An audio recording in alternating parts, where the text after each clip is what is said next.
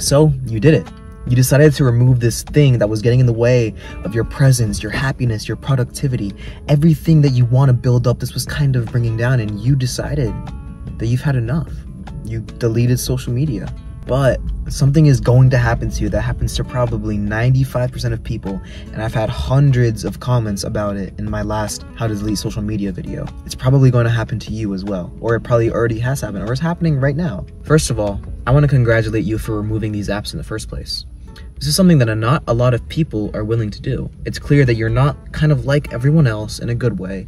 You're forging your own path in life, and you know what's best for you, and you decided to go out and do this. And that's sincerely, good job.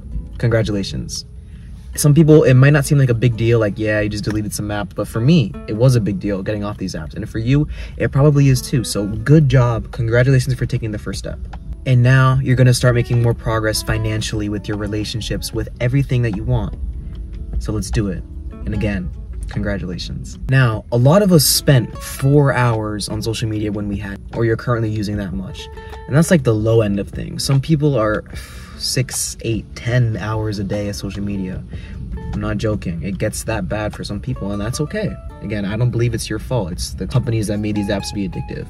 But once we take away these apps, we now have whatever amount of time. For me, it was probably 3-4 hours to do whatever the hell we want. People are always saying they never have enough time to do anything. The day isn't long enough. There's not enough time in the day to do anything. I just said the same thing, but you get the point. But it's like, check your screen time.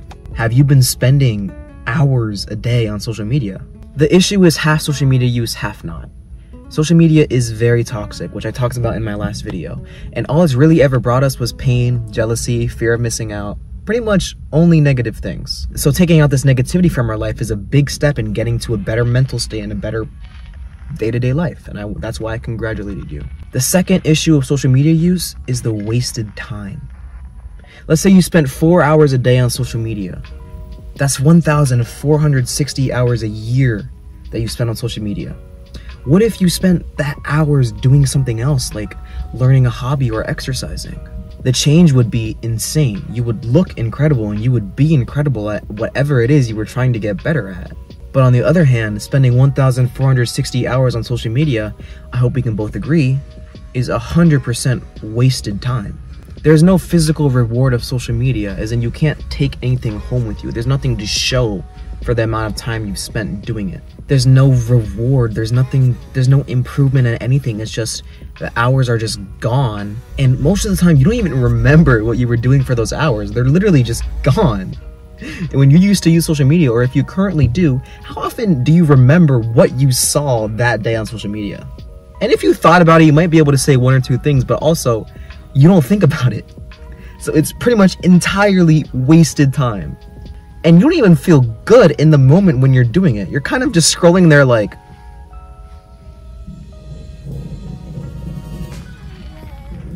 I don't know if you guys can hear that, but that's why I'm in the car. Occasionally you'll exhale out of your nose when you see a funny thing, but that's your face. You're not enjoying it. You're just keeping yourself busy and not bored, because a little boredom is so scary to all of us.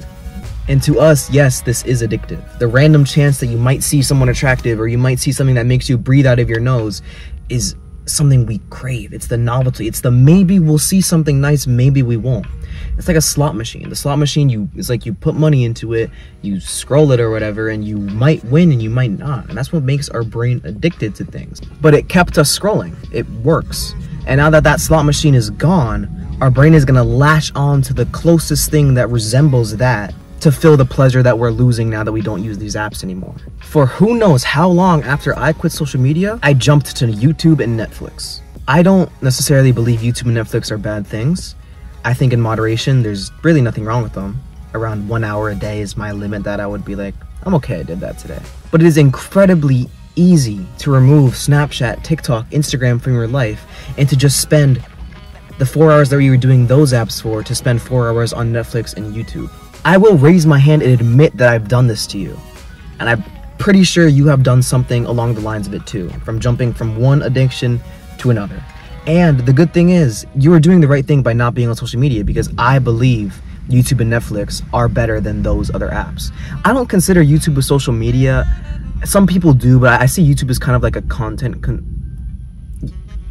I don't consider YouTube the same. You might see it differently, but when I talk about social media, I'm talking about Twitter, TikTok, Instagram, whatever, Snapchat, like those are like the social medias. Now, like I said, YouTube and Netflix are better than those apps, but you're still wasting a good amount of time. There's a whole ass palm tree. What happened to them, bro? Where are they going? Go back to what I said about imagining the progress you could make towards something if you spent 1,000 plus hours doing it. Here comes the fun part.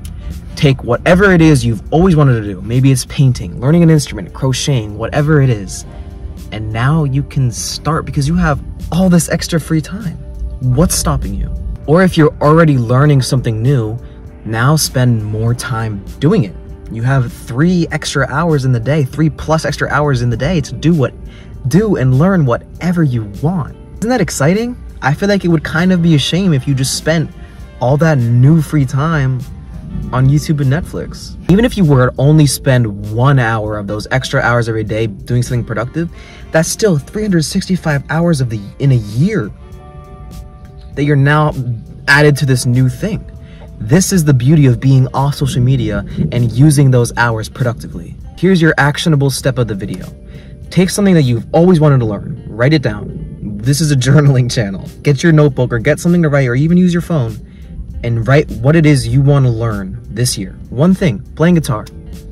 And now, with all this extra free time, learn how to do it. Consistency isn't necessarily an easy thing, so that's something, but you can remind yourself, like, I have so much free time. I've been on YouTube 2 hours. Let's do this new thing for just some time. That's how you start. It kind of sucks knowing I spent so much time not realizing I had just jumped from Snapchat to right to YouTube, you know? Get excited.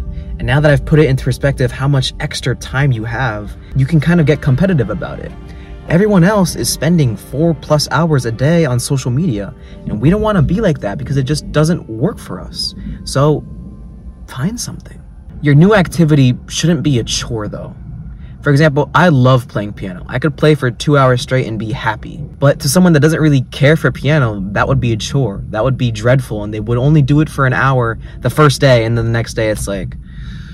So you know what I mean? So this needs to be something that you've always wanted to start. Even, it doesn't have to be something crazy. Like, it can be cooking. It can be going for a walk. Like, anything. But it has to be something that you can look forward to. We are all afraid of boredom. Let's be honest, that's why we all got so addicted to this technology in the first place. But it's a shame to not try to learn as many things that are possible on this earth. Karate, I don't know, yoga, whatever it is. Just find something. And now with all this free time, because you've deleted social media. If you're here, you probably have, because 80% of you came from that social media video. Start now. And I'm not suggesting never watching YouTube or Netflix again. I use this strategy where I only consume content in the last hour of the day. And that's in this video, or this video, wherever the freaking card is. And I think this is the most productive way to live your life right now. Because you don't have to cut out anything, but you do all your productivity stuff, and then you kind of relax at night and then off to bed. This works for me, might not work for some people. Acknowledge if this is you. If you've been spending too much time on YouTube or whatever it is now that you don't have social media. It's okay.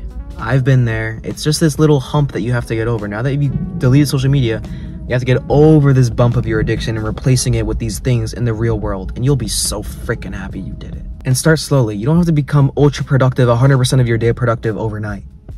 It's a process. Start with one thing, like I'm saying. I'm only asking for one thing, whatever it is. And start. You don't have to do an hour a day either. 15 minutes is better than 0. 5 minutes is better than 0. But start and slowly build it over time. And as you are off your screens, you realize, damn, time is so slow when you're off a screen. I play piano for what feels like an hour, and I realize it's only been it's only been like 30 minutes. Again, put it in perspective how much time we really, yes, have been wasting. How much now, free time, how exciting it is. If you agree with this content and you're ready to make the change, I like you. I have a Discord community in the description. We're almost at 300 members now. There's a lot of people like you that you can talk to, that you can become friends with. It's honestly, it's really nice. Personal coaching calls are also in the description if you want more personal help where we can work on our problems together. Apparently my phone got too hot, so it stopped recording, but personal coaching. It didn't even rain. Why did I film this outside? I swear I'm not a pussy.